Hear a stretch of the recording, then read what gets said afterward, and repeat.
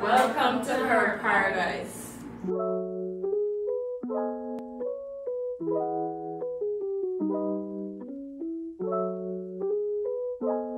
What we encourage is entrepreneurship. So for women, so you don't have to have a business prior to today or a long-standing business, 2 years, 3 years. Even if you want to sell something, you can come and we provide that space for you. How do I fit into her part? I think to best capture how do I fit in, we have to look at where we came from. Myself and two other brilliant young ladies were discussing the idea of getting a physical location because we all have our individual small businesses. That led up to us deciding, hey, we can host our business in one location. As the discussion ensued, we realized, you know what? There are a lot of small businesses who don't have a location as well.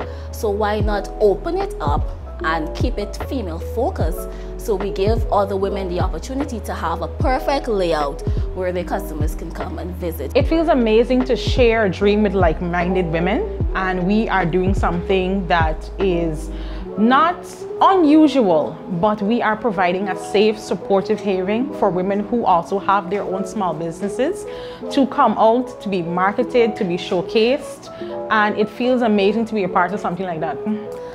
I think the planning phase for Her Paradise began early January because we've all heard the concept of vision board.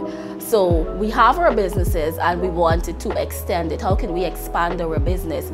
So this discussion occurred with the three of us in January, and we were ambitious enough to want to launch it in February. So we offer various services such as the renting of shelves. We have smaller shelves for 5,000 and larger shelves for 8,000. We are also offering cold storage for 10,000 and pickup services for businesses that may be housed out of town or for persons who cannot be able to reach up with their customers, etc. Okay, within Her Paradise, I also, as I mentioned earlier, have my own small business and it's called Generation Womanpreneur. The aim of that business is to help other women to create healthy, sustainable relationships with themselves as well as their businesses. My business is Bossy Clothing Store, and what I aim to do through my business is to empower women through the clothes that they wear. It has been amazing, tremendous support. The first day we launched on February the 12th, a lot of persons came out to support. If you have something that you want to make money from, believe in yourself and definitely go for it. The world, it's vast out there. We have so much opportunities that are available at our fingertips, and all it takes is just a pen and a paper, a thought, and ambition, motivation, and definitely dedication to it. My advice would be to get up and start now. Whatever it is, that idea that's been lingering in your head for quite some time, or even if it's an idea that just basically popped up recently.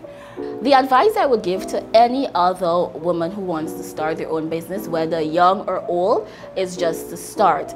I do believe that we're living in a time where having an income of your own or a job of your own